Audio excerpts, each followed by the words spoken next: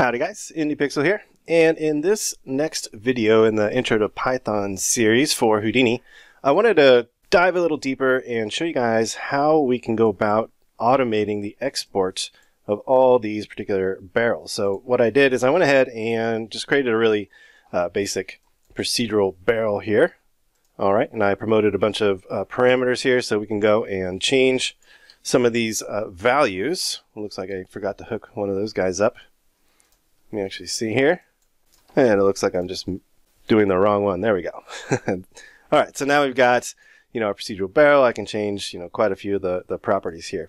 But this particular video is not necessarily about creating HDAs. It's about using Python to automate it. So let's just set up the case or the scenario here. So basically, I've got a bunch of HDAs over here, a bunch of barrel assets that I've gone ahead and created using an HDA, a bunch of different variations, all right?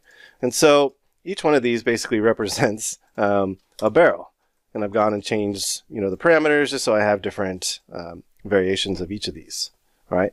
And now, instead of having to go and, export each one of these, I went ahead and I created a tab on the HDAs up here that allows me to go and export the FBX file to Unity. All right, so this is the path to my Unity project. Okay, so if we come over here to Unity, you can see I have all my barrels in here. And now I really don't want to have to go through, let's say I have like 100 of these barrels, all different variations. I don't want to have to go and select each one of these and hit export, basically. We can use Python to go and automate all of that. All right, so what I'm going to do is I'm going to come in here and I'm just going to blow these guys away, just so we start fresh. I'm going to blow these guys away out of the hierarchy view there. All right, and we're going to go back into Houdini and let's start with a new scene. So I'm going to go and save this guy. All right, cool. Now let's go and create another version of that barrel. So I'm going to import that digital asset and I placed it inside of my desktop here. Let's go to, there we go. And we have assets, and there is my HDA. So I'm going to import and create this. So install and create. Awesome. So now I have a barrel. All right, so let's just go and create some variations. And the noise on this guy is a little bit high for me. All right. And let's go and add maybe another set of rings there. And we'll call that good for that guy. All right, so what I'm going to do is just go and Alt-click and drag to make a copy of this. So now we have another barrel. Let's turn that guy off. And let's go and make this one like a blue barrel, like so. And we'll put this back down to a height of 1. All right, maybe we say it just has the 4 rings. All right, so let's make another copy.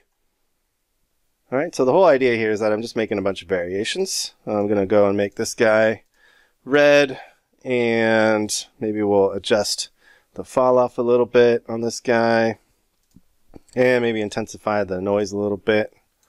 Yeah, that looks pretty good when we add lots of rings to this one. Awesome. All right, we'll do one more variation. So now we have barrel 4. Cool. Let's make this one kind of tiny. So we'll do 0.8. Let's turn this guy off so we can see it. And let's go and make this one, I don't know, like maybe a really orangish color like that. Yeah, I think that'll work for now. Let's actually turn down some of those guys. Awesome.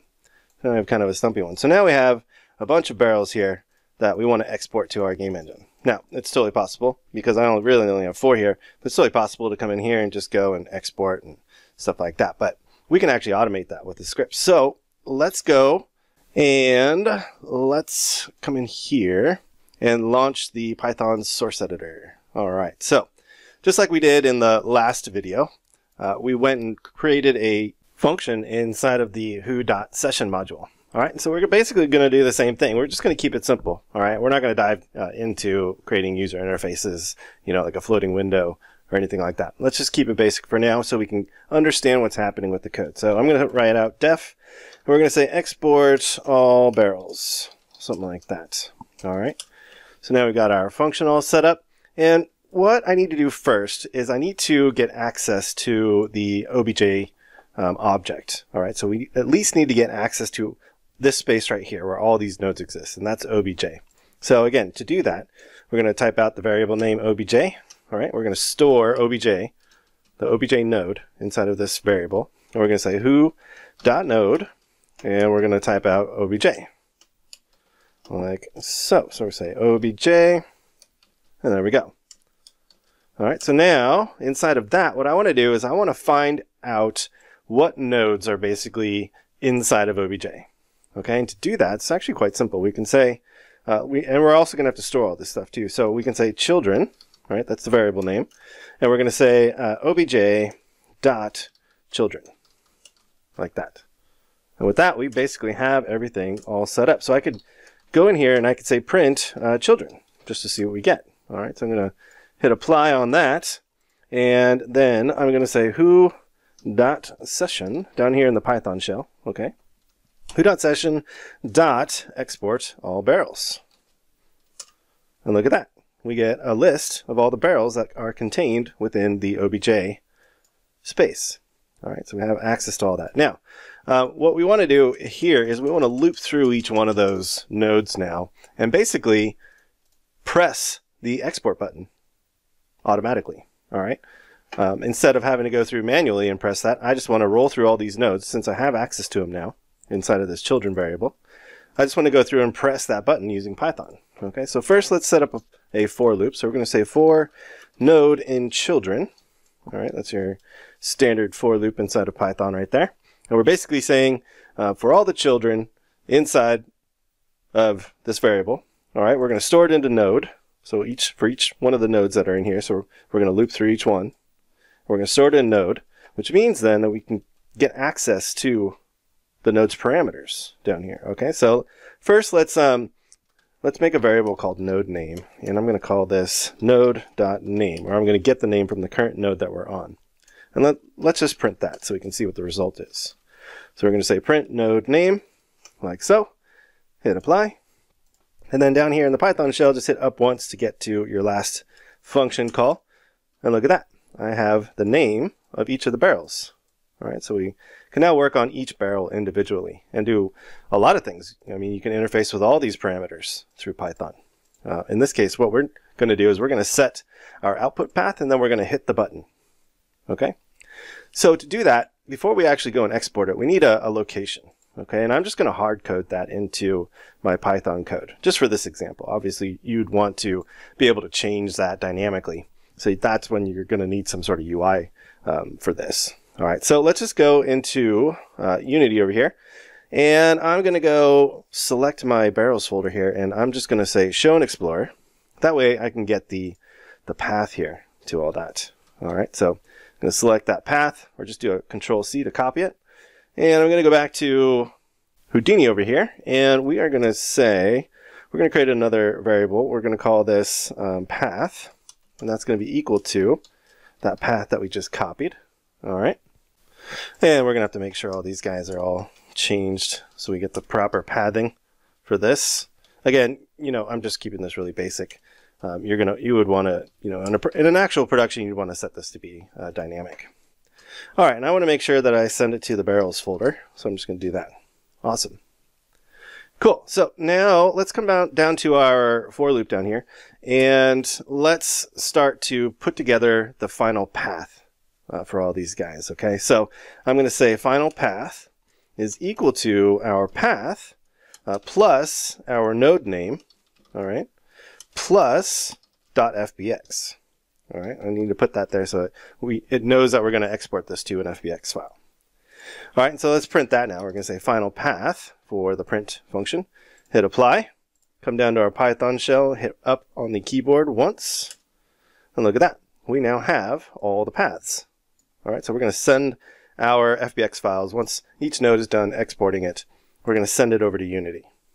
Okay, awesome. So with that final path information in place, what we need to do is we need to access this parameter. Okay, and to do that, we need to know what the name of this parameter is. So in this case, the parameter is SOP output. All right, so if you just hover over any of these guys, you can find what the parameter name is. And that's that internal name that we need. Okay, so to set that particular path on the node, we're going to say over here in our Python source editor, we're going to say node, all right, .parm for parameter, All right, and we are going to go and say dot set, and we actually need to put in the name here first before we set it. So remember that parameter was SOP output, like so. We're going to say dot set, and we're going to set it to our final path. How cool is that? All right, and I'm actually going to just comment that out for now. So I'm going to hit apply, and we're going to go and test this out. So if everything goes well, we should get a proper path for each one of our nodes now without having to set it manually. All right, so let's try this out. So I'm going to come back down to the Python shell, hit up once, hit enter, and look at that. All the nodes now have their proper export paths. Super cool. So all we need to do now is just go and basically hit this button. Okay, so how do we do that? We're going to say node.parm. All right, so we need to get the name of that parameter, this button parameter. That parameter is execute. Okay, so we just type that in here. So you say execute. And we say for a button parameter, we have to utilize the press button function. Okay, so we say press button, like that. Cool, we're going to hit apply. And with that all done, we should have our automated exporting all finished up. So I'm going to hit up once in the Python shell, then hit enter. And you can see it took a little bit longer, right? It kind of hung there for a little bit. So if I go to Unity now, you can see we just exported all of our barrels. Pretty cool.